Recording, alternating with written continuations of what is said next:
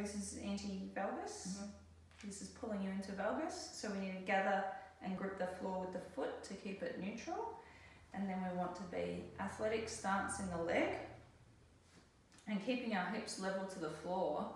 We want to do our mid-step through and back to the back step without losing the hip position.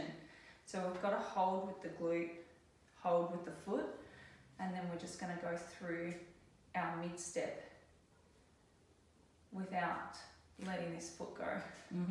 So then we do the other direction, same foot, and now it's pulling me out, supinating the foot. So now I've got to plant my foot strong, and again grip the floor, but just in a different way. And I want that athletic stance, setting the hip, and then I'm going through my mid-step here again, keeping my core switched on without letting this go, because then you see the change in the structure. So we do 90 seconds each way.